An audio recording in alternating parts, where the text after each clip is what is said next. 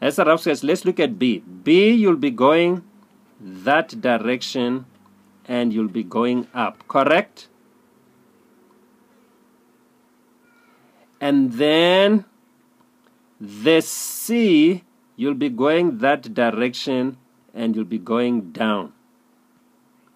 And then the A, you'll be going that direction and you'll be going down.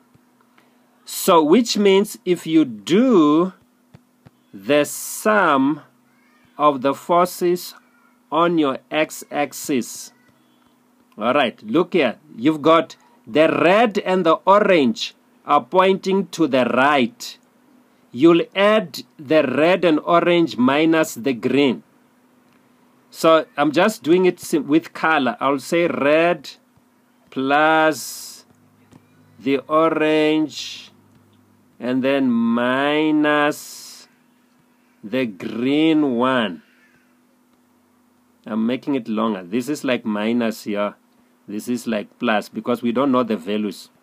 And then the other one, the sum of the forces along your y is gonna be, you see, you've got one red facing up, orange and green are facing down. So it's gonna be red minus the two greens. So in your case, it's gonna be the red, and then you're gonna minus the green one.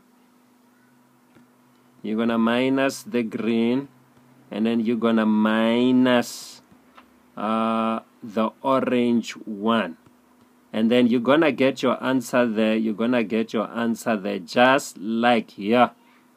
Can you see? Then you now draw the triangle. Now you do exactly the same thing. Is it making sense to you?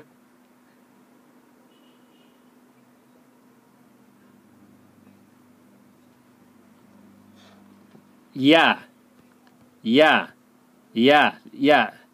You're right. You need to be aware of the direction. Let me kind of show you the direction actually. How do you see the direction of this thing? Now remember, look at vector B.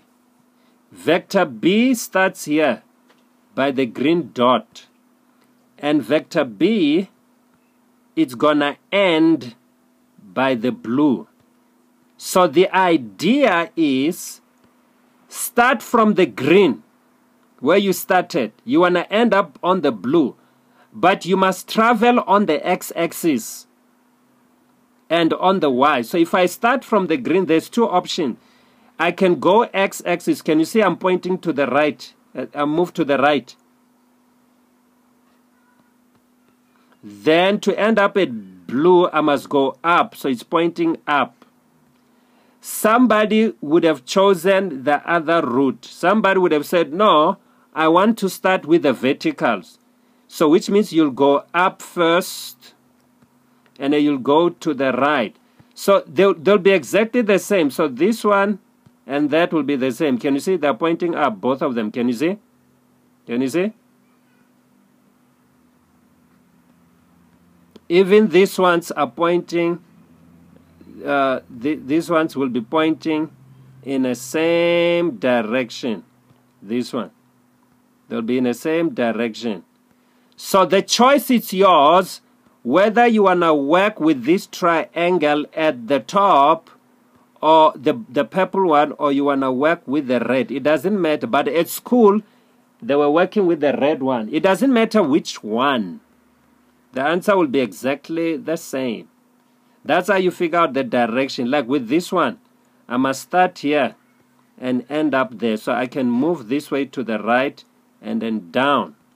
Or I can move down first, then to the right. So I've got this triangle.